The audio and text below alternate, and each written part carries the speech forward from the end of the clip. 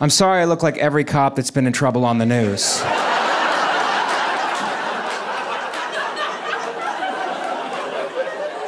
You know, during the height of the pandemic, my friend calls me up. He goes, Mike, do you want to go to Spain this year for running with the bulls? I go, isn't that a bit soon? Remember last week when the air almost killed us? Remember 5 days ago we were almost murdered by the air? And now you want to go running with the bulls. Which I know that's what it's called, but that's not actually what you're going to be doing. Running with the bulls implies that the bulls have accepted you and you guys have decided to exercise together. What you're going to be doing is running from the bulls. Do you understand the difference? Running with, running from. Everybody's so focused on pronouns now. Maybe we should take a look at some of these prepositions. Running with, running from. He's kind of an unhealthy guy, so I took a shot at him. I go, instead of running with the bulls, why don't you just try running? Because you know what can kill you besides bulls? A sedentary lifestyle.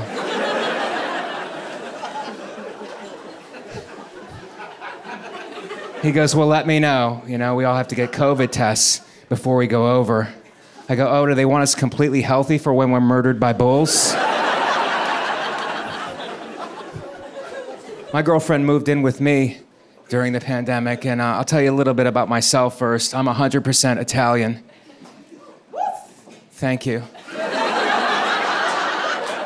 And I tell people that, and I get pushback. They go, 100% your mother and father? I go, that's what 100% means. What, did you drop out of the 5th grade? They go, can you speak it? I go, no, I'm 3rd generation. They go, oh, you're not real. But I tried. I took an Italian language class at my high school, but I was failing it. So I did the most Italian thing I could think of. I went to the teacher after class and I said, look, I'm getting an F. I'm failing your class. But what do you say you give me a B and nothing will happen to you or your family? There's nothing more Italian than that. Now, my girl is from rural Indiana, and I learned this very early on during the quarantine. People from rural Indiana do not like to be called hillbillies. Did you guys know that? That's considered a slur. The correct term is caged free. The caged free do not like to be called hill folk. It gets their overalls in a twist.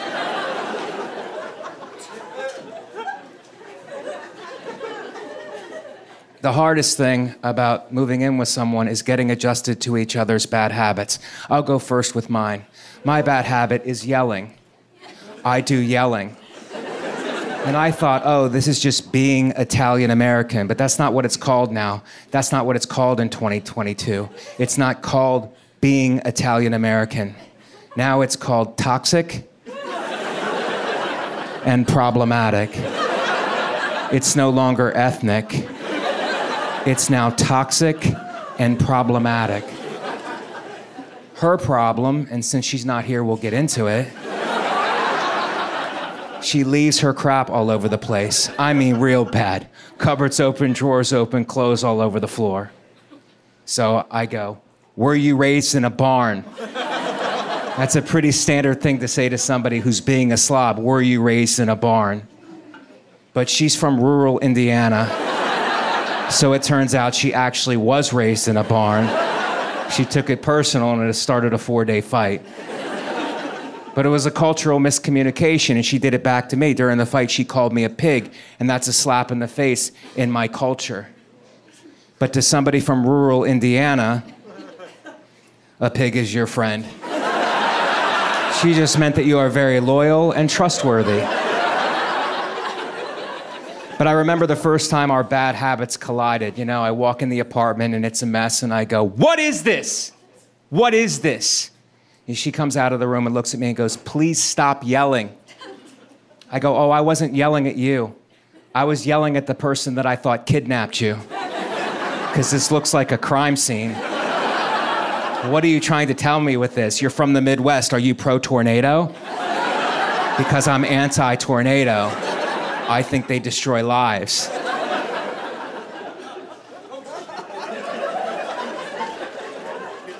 But it's not that. It's just that Indiana is a different place than New York. It's not better or worse. It's just different. I went to go visit her people. Very nice. I ducked away for a little alone time. I went to the diner. And I had a great meal, and I got the bill. And the bill was for $6. So I call the waitress over. I go, "Excuse me, miss, there must be some mistake. This says $6. She goes, "There's no mistake, and you're going to pay every penny of it." I go, "I don't think you understand. What I'm saying is I have enough money in my pocket right now to buy this restaurant."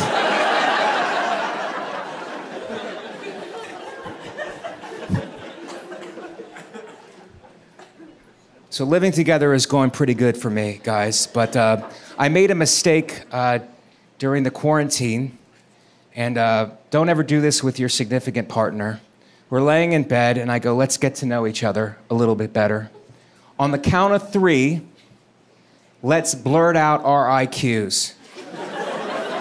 Never do that with your significant partner. One of you is dumber.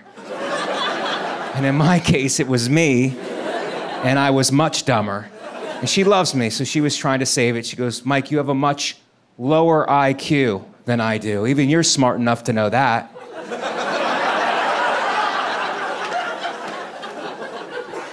She goes, "But you have this other thing called emotional intelligence, and that's pretty valuable too." And I did some research, and it turns out emotional intelligence is completely made up. It's fake. It's just something that smart people tell dumb people that they have, so that the dumb people don't kill themselves. And they stay alive, and they do the jobs that the smarter people don't want to do. So my jobs in the apartment are as follows: sanitation and extermination. Bugs and trash. That's what I do. I do bugs and trash. And sometimes she'll quiz me. She'll go, "What are your jobs?" I'll go, "Bugs and trash." And she'll be like, "Who's my guy?" I go, "I am." Nail it. Nail it every time.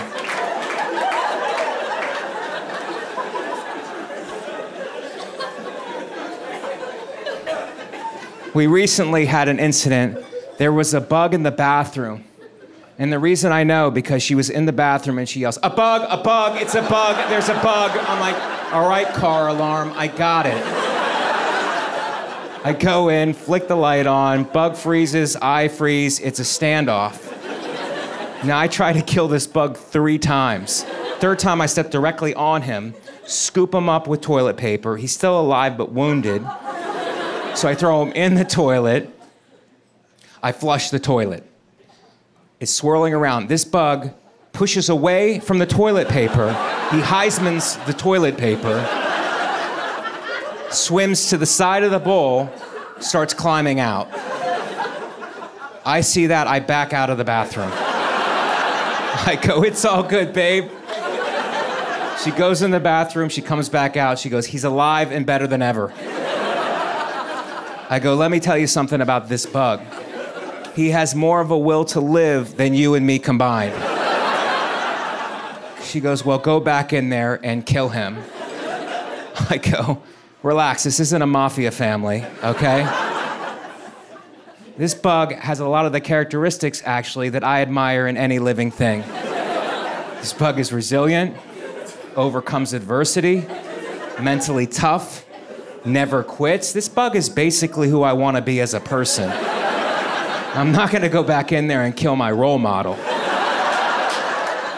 He just lives with us now.